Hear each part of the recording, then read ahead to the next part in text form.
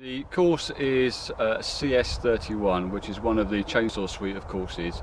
It's a small fell, so you process and fell small trees, and the idea is that the students will, on Friday, so it's the end of the 5-day course, the students will take an assessment which will hopefully lead them to get a certificate of competence in small fell, which basically is up to guide bar length.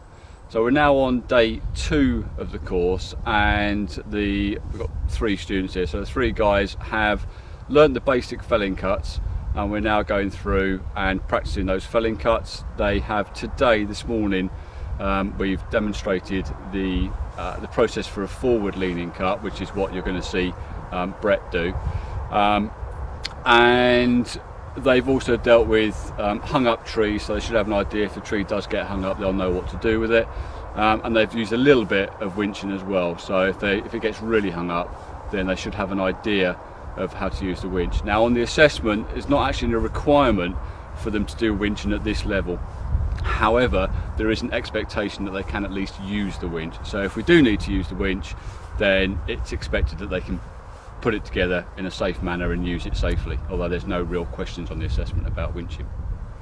The course is designated at a level 2, and the students that I've got on here, they're essentially private individuals, so this is not part of a full-time 1-year FE course or HE course. It's an individual short course that I give, and it's to private individuals. It could be to local businesses, it could be to government organisations. We've had charities come through and volunteers and that sort of stuff, so Natural England, RSPB, all those sort of people, local county councils, landscape gardeners, estate managers, all those sort of individuals will come through and do the felling course.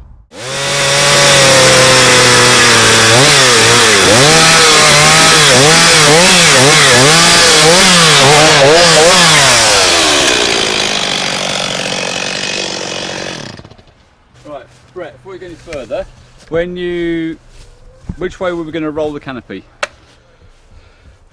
Oh Christ, yeah, that way. Yeah, because I thought I was going to come that way, didn't I? Yeah, so... No, you're totally right, yeah. Yeah, so we've now got basically the wrong side of the hinge has been taken out, so the pivot's now on the opposite side to where we wanted. Okay. You can give it a go, you might be lucky.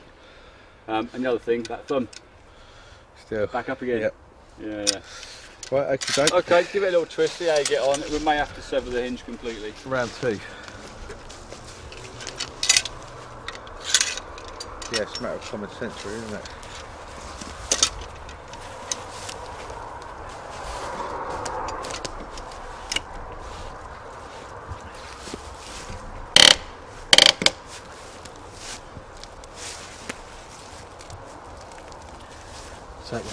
Take the hinge out. Yeah, you're not going to turn that now. So you're going to sever the hinge completely. If you stand off to the side, keep handle up against your leg, and then you can come in from the back. Okay. And then you can cut in that way round. Right. Okay. Also, we have to keep a safe distance. Yeah. Don't just have the saw hanging down there, because it will push against you. Yeah. And as it pushes against you, you'll get a kickback. Okay, so keep the leg there. That just keeps the saw in position as you're doing that. And when you're doing it, try cutting with kind of that bit there, part of the bar. So try and avoid that kickback zone there. Right. Okay. All right. No worries.